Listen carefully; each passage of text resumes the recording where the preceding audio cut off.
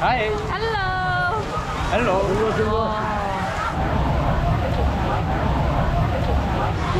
여러분 오기가 시작했습니다. 와 난리 났어요. 저희는 55. 자 말씀하는 실패. 아 우리 성기는 오늘 오토바이 안 타고 왔네. 머리가 아주 그냥. 안녕하십니까. 어? 회사에서 BTS까지 한 걸어서 10분? 10분이 가족인 거야. 심지어 우산까지 있는데 10분 걸어. 이러고 이러고 얘가 공수야 물바다가 어떻게 걸어가 도로로 걸어야 돼. 근데 물론 차단이 있지만 여러분 도로 조심, 차 조심, 비 조심 조심하십시오 항상. 간판도 조심해야 돼. 간판. 아니 간판도 조심하시고요. 맞아요. 아니 오토바이도 진짜 조심히 타야 되는 게 뭐냐면 관광객분들은 이해 못하는 게 있어. 한국은 비가 와도 오토바이 배달이 오잖아. 동남아는 배달이 없어요. 태풍이 오지게 세기 때문에 맞아. 오토바이 타다가 진짜 간판 맞을 수도 있어. 큰일 나. 진짜 이따만한 거잖아. 엄청 큰 거. 우리 라인맨 여러분들, 그림 여러분들 조심하세요. 항상 안전운전. 근데 여기가 과연 푸파카닛을 이길지는 좀 그 기대도 돼. 그리고 쿤펀. 내 마음속에 1등은 푸파니거든. 거기 이기면 좀 사고인데. 여기서 어떻게 오냐? 아니 여기 말고 또 지점 몇 개 있어. 근데 아, 그래? 요 지점을 오라간 게 우리 쿠키가 여기 뚜이 모카타를 되게 좋아해. 그래서 언니 뚜이 모카타는 꼭 가야 돼요. 그래서 어느 지점으로 알면 손님이시여 이러는 거야. 여기 딱 지정한 거야? 아 여기. 여기가 오리지널 본점인가 보네. 아 여기 싹 갔어. 아, 그럼. 근데 여기가 접근성이 좀 좋은 게 맞아. 호니밋 몇 번 출구였나요? 4번이요. 네 4번 출구였습니다 여러분. 기훈아, 저희 손님들 우산 좀 씌워드려라. 아르바이트 할까? 아 빨리 우산 좀 씌워드려 빨리.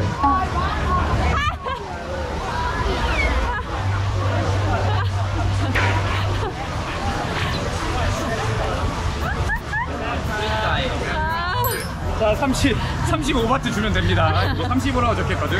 30바트. 팽인데? 콧팽인데? 팁 당황한 거 봤어? 왜 이래? 뭐야?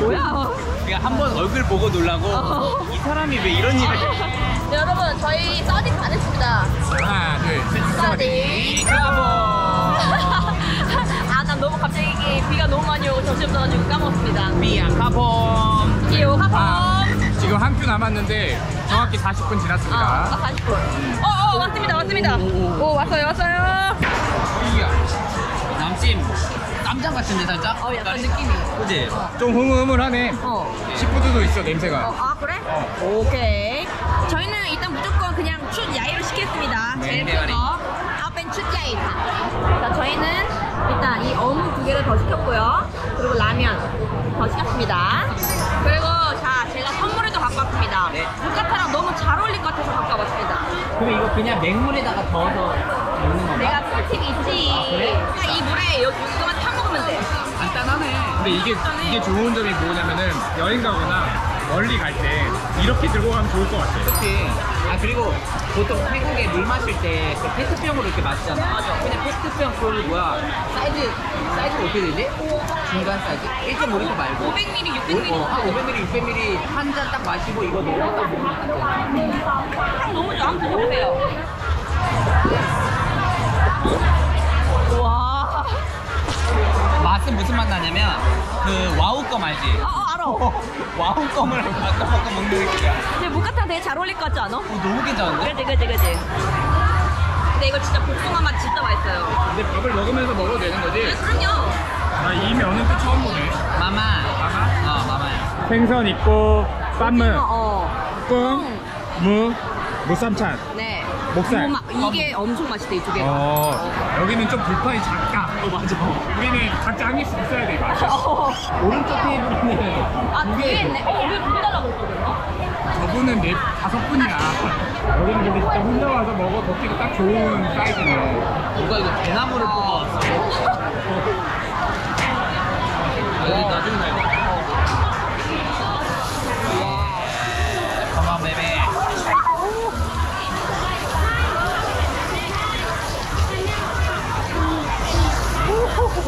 땡막เลย 이게 자리 차지 않나? 야 비기가 너무 커. 여기 제가 맛집이라고 인정하겠습니다. 왠지 아십니까? 빅. 와. 점수는요? 일반 그 쑥개 소스가 아니야 이거 진짜. 근데 이거 무조건 넣어야 돼요. 국물에다가 넣어야 됩니다. 그러지. 이건 감사합니다. 네, 준비해줘야 됩니다. 발판하게. 예. 나도 조금만 더. 근데 걱정인 게 여기 태풍 오면 지붕 안 내려가나? 안 쏟아지겠지? 아, 저 근데 팔 떨어질 것 같은데. 여기다 둬, 여기다가. 그거 알아? 구글에다가 묵카타라고 한글로 치면 우리 영상 나오는 거 알아? 아 진짜? 어. 아니 유튜버도 아니고 구글에?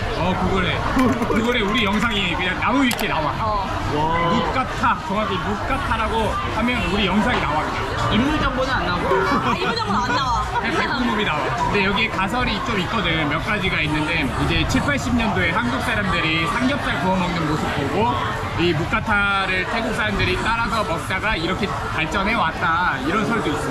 이거는 태국 분들한테도 들어본 적이 있거든. 근데 정확한 역사는 또 이제 흘러와서 이렇게 발전한 거겠지만 진짜 태국은 이런 요리 하나는 발전시키는 건 진짜 짱인 것 같아. 와, 이 고기. 뭐야? 뭐야. 대가리 오픈. 오호, 열려버리네 여기. 아, 수술 여기로 갈 수 있구나. 가발이야 뭐야? 아, 빨리 덮어. 긴장을 추가할까? 런하게. 바꿔주십시오. 와우. 근데 여기 태국은 가게마다 이게 다 달라. 아, 이거 집게? 집게가 다 달라. 소파카니는 손이었잖아. 손으로 했어. 장갑 끼고. 와. 미쳤다. 큰일 났다. 아, 비계 오면 비계. 당황하지 말고.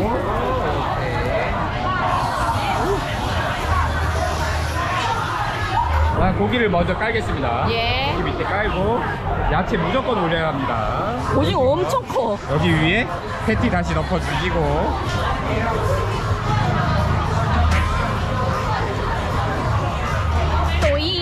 또잉해. 한국 삼겹살 먹는 것 같아. 약간 고기에 양념이 되어 있어, 근데? 삼겹살은 안 그런 것 같고 근데 그냥 개인적으로 소스가 너무 달아. 아. 근데 왜 쿠키가 여기 좋아하는지 알 것 같아. 한 20대? 20대 입맛이 있어. 아, 뜨거.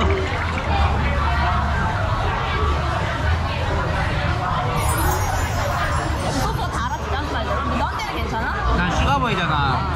좋아. 딱 좋아. 고추를 넣으니까 딱 내 입맛에 맞는다. 좋아? 여기는 좀 감칠맛을 살렸네. 맞아, 감칠맛이야. 감칠맛을 잘 이게 딱 살렸네. 느껴졌어, 나도. 이 생 고기의 고기가 너무 싱싱해. 일단 거기서 그냥 합격이야. 고기 자체가 너무 싱싱해. 육수도 맛있을 것 같은데? 이거 난 육수가 지금까지 먹었던 묵카타 육수 중에 제일 맛있어. 그래? 이 육수가. 이게 왜 그런지 모르겠는데 되게 싱싱한 생선이랑 해산물이랑 야채들이 되게 신선해서 그 신선한 맛이 그대로 들어와. 진짜 칼국수 먹는 맛. 가래가 바지락 칼국수. 해산물이 들어가갖고. 그냥 고기만 먹습니다. 와우. 고기 맛이네. 네. 와. 원래 첫입은 야무지게 먹는 겁니다. 여기 베이컨 미쳤다. 그치? 여기 고기 질감이 완전 삼겹살 느낌 나지 않아? 한국 삼겹살? 그리고 그 껍질에 붙은 그 부분이 쫀득쫀득해가지고. 맞아.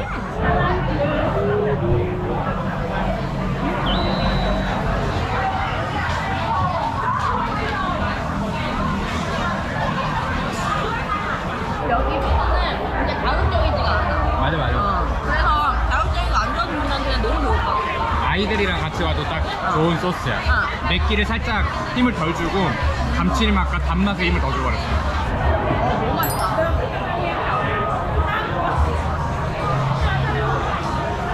왜 여기를 가보를 하는지 알 것 같아. 비린내 하나도 안 나고 너무 맛있다. 생각. 아, 근데 이거 난 목살이 언제 익었는지 모르겠어. 아직이야. 아, 이게 좀 아쉽다. 그지? 올려. 아, 맞다. 이거 한번 올려보자. 이거 뭐야? 이것도 따후. 뽕따후. 야. 오! 초록면. 아니 이렇게 누룽지야? 말려놨네. 그러니까 마미욕 같은데. 마미옥이야? 뭔가 마미욕 같이 생겼어. พี่คะอันนี้กระทะมีใหญ่กว่านี้ไหมคะแล้วถ้าเพิ่มเตานี่เท่าไหร่เพิ่มไม่ได้ 근데 이거 두 개 하면은 안 우리 돼. 더 죽어. 그런가 봐. 자리도 그래서- 부족할 거야. 그래서 안 되나 보다.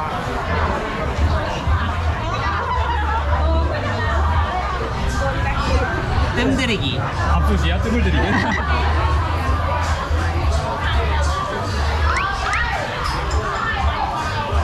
삼겹살. 삼겹살이야? 목살에서 나오는 그 기름이 맛있어. 얘는 기름이 없잖아. 삼겹살 특유의 그 기름 있잖아. 난 그게 좀 더 맛있었어. 내가 왜 헷갈렸냐면 원래 목살은 삼겹살을 이길 수가 없어 맛으로. 그지? 지방이 있잖아. 아, 그치. 목살인데 부드러워서 목살 싫어하시는 분들도 꽤 먹을만 할 것 같아. 그래서 삼겹살이랑 목살 같이 드시면 좋을 것 같아. 이 식감이 어떠냐면 탱글탱글해. 땡로. 땡땡. 딱 지금 먹으면 좋아. 너무 많이 익히면 수분 빠지니까. 아, 그치. 약간 그 란나에 들어가는 그 고기 맞아, 맞아, 맞아. 느낌이? 이제 다 먹으면 알 거다. 어떤 뜻인가. 아, 진짜 탱글탱글해. 그래, 탱글탱글하지.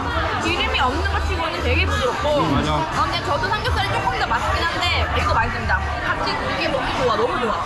그러니까 너무 삼겹살만 먹으면 질리고 목살도 같이 먹을 만해 충분히. 원래 우리 셋은 셋 다 삼겹살 팔아. 맞아, 맞아. 무조건 삼겹살이긴 한데 여기는 목살 같이 곁들여 먹어도 맛있어. 꿍파오? 꿍파오? 아니, 꿍 어묵. 따오. 어묵? 따호. 꿍따호. 꿍따후?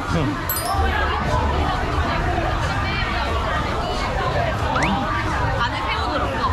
되게 밍밍한데 식감이 되게 좋아. 간식처럼 먹으면 계속 먹을 수 있는. 먹어봐야겠다. 아, 얘도 좀 신기한데? 나도. 뽀글뽀글이? 맛있어. 아, let's get it, let's get it. 면이 윤기가 자르르 흘러. 살아있네. 여기다가 요거 같이.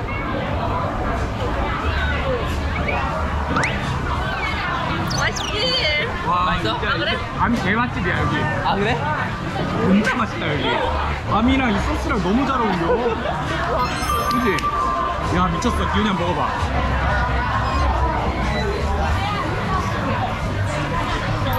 이거 뭐지?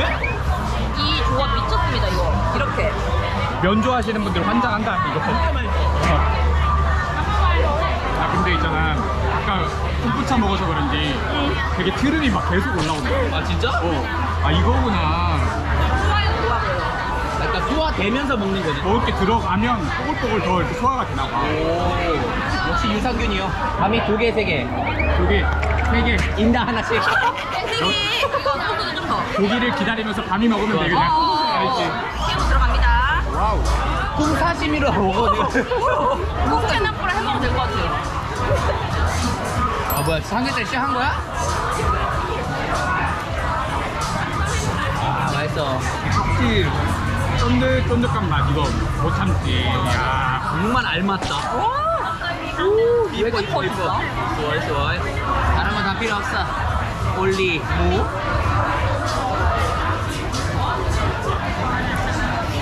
미쳐. 이게 표현을 하자면 목살을 먹었을 때는 이제 기름 맛이 좀 부족했잖아. 그걸 이제 삼겹살이 채워주고 삼겹살 먹을 때 뭔가 살코기의 그런 막 식감 부족하잖아. 그걸 또 목살로 채워줬어. 그 조화가 거의 뭐 아카펠라야. 입에서 막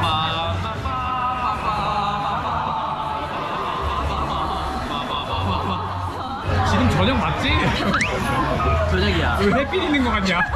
심지어 오늘 비도 오잖아.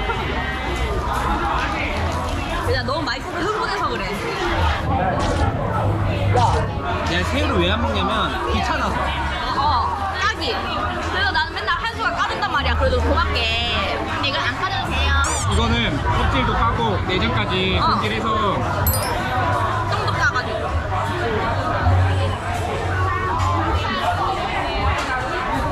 와 진짜 무슨 바닷가 앞에서 잡아먹는 새우 느낌. 뻥이 아니야 이거. 내가 새우는 진짜 맛있는 집이 많아서 오버 잘 안 하는데 여기 이 새우는 다르다. 내가 목가타 집에서 새우 맛있다는 소리 잘 안 하거든. 맞아. 그니까. 여기 새우는 맛있다. 북한도 집에 항상 그 돼지가 그거야 되는데. 맞아. 와. 아, 여기 새우 틀리다. 여기는 새우만 시켜 먹어도 맛있어.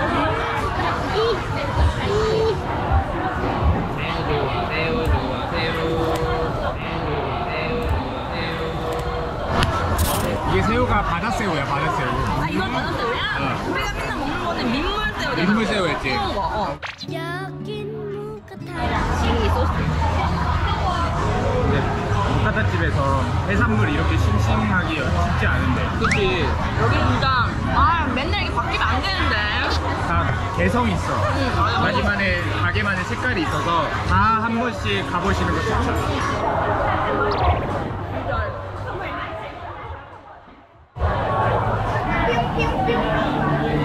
이번엔 구이로. 아 이불 덮어도 오호. 오, 꽃달래인데? 우리 코탈레 뉴스 나온 거 알아? 어떤 릴스? 뉴스에 나온 거 알아? 알아. 방송국에. 봤어. 우린 이상하게 뉴스탄 저번에 동물원도 BBC 뉴스하고 맞아. 와, 하늘 미쳤다 진짜.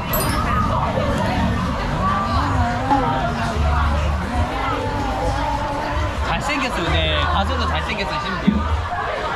누구세요? 근데 태국 노래가 은근 발라드가 좋아. 좋아. 감성 있어. 노래 좋은 노래 많어. 맞아. 왜 이렇게 빛나?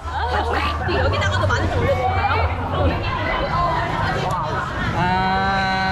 깜짝이야. 왜 커? 입에 넣으니까 더 커.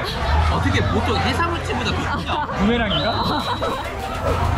거의 가집질 같은데? 랍스타야. 거의 랍스터야.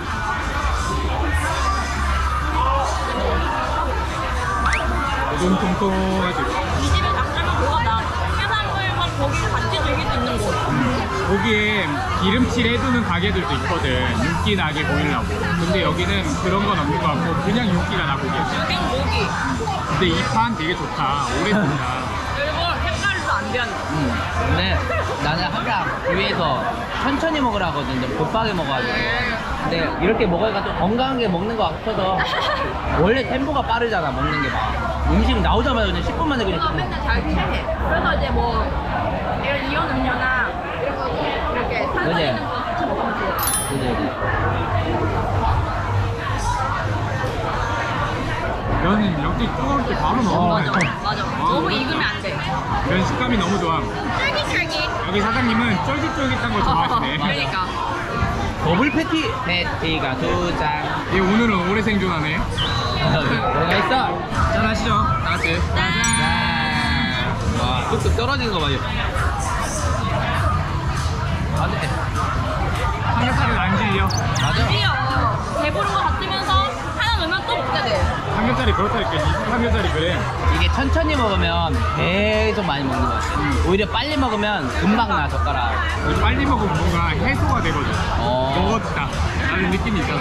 포만감 막. 근데 지금 먹어야 되는데 못 먹었다? 아쉬워. 근데 여기 전 테이블 중에 셋 다 젓가락 들고 이러고 있는데 우리밖에 없어. 다 젓가락 내려놓고 있거든. 그냥 가만히 얘기하면서 기다리고 있는데 우리만 이러고 있어. 계속 어쩔 줄 몰라가지고. 맞아. 아마 이거 계속 타야 돼. 계속 돌리고 있는 거야. 진짜 우리 평소에 급해. 한국 사람이라 그래. 못 고쳐. 좋은 지 얼마 됐다고. 좋은 지 얼마 됐다고. 내가 봤거든. 뭘 해야 될지 모르겠네. 돈이 심심해. 이렇게 먹어야 되는데 지금. 근데 먹으면 되는데 먹을 수도 없으니까. 내가 항상 고기 두께감 좋아해서 막 크게 집어넣잖아. 여기 그럴 필요가 없어. 여기 두께감을 먹는 거 아니야. 여기 음미하면서 먹어야 돼. 이거 반지반지. 근데 우리도 되게 이 조그만 거에서 투덜투덜 대면서도 잘 먹는다. 아니 얘가 해내네. 얘가 할 일 다 해. 마지막 밤에 한번 열었습니다.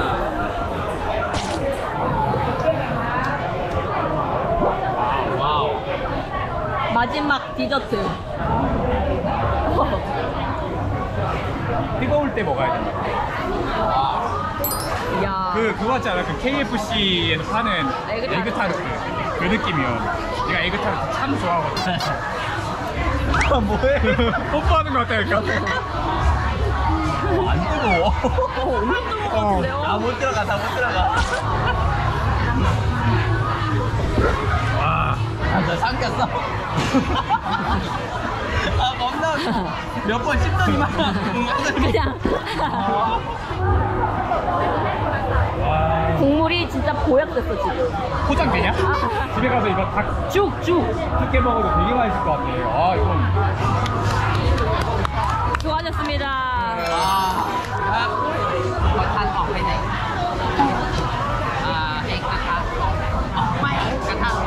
맛있는 아이스크림이네.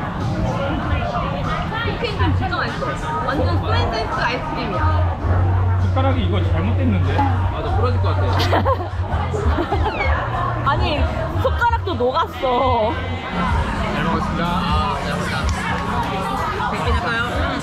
내 생각엔 우리 부카타집 와서 제일 적게 먹은 것 적게. 같은데? 역대급. 내가 이게 진짜 한 도움 이게 됐다. 이해했다, 했어. 이 콤보치 한 도움 됐다. 그러니까 여러분 이게 마신다고 해서 다이어트가 되고 그런 건 아니지만 그래도 다이어트 하는 사람들한테 도움이 된다 이 정도예요. 왜냐면 이런 이온 음료 마시면 칼로리가 엄청 높잖아요. 근데 이거는 칼로리가 15칼로리밖에 안 돼가지고 혹시 본인이 지금 체중 조절을 하고 있다 아니면 단 거를 많이 못 먹는다 이거 너무 좋습니다. 그러네. 860원. 짜이 클럽.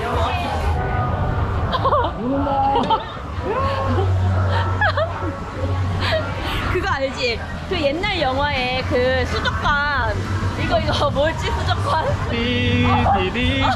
띠디디디디디디. 시리. 하드씨 지금 연기 좀 취하신 것 같은데요? 아, 저 지금 취한 것 같은데. 연기에 취한 건지 콤부차에 취한 건지 지금 뭔가에 취했어요, 지금. 자 여러분 자 또이 무카타 어떠셨습니까? 또이 했습니다, 여러분. 우리가 지금까지 먹었던 무카타집이랑 조금 틀렸던 점은 해산물이 진짜 최고였어요. 그러다 보니까 국물도 시원하고 칼칼하고 거기에 밤이요 면까지 딱 풀어서 먹으면 너무 최고였어요. 진짜. 아니 뭐 여기서 다 끝내주셨네. 그러게요. 여러분은 어떻게 저희랑 같이 맛있게 드셨나요? 집에 갈 이 걱정만 남았지. 그러니까 네가 이렇게 걱정입니다. 그러면 큰일 났다. 아하. 아 맞아. 만약에 본인의 맛집 무카타집 있다면 또 알려주세요. 또 갑니다. 저희는 어디든지. 까타 뱅콕. 까타무비. 까타무비. 네. 자, 그러면 저희 여기서 인사드리도록 하겠습니다. 다음 영상 때 또 찾아뵐게요. 자, 모두들 안녕.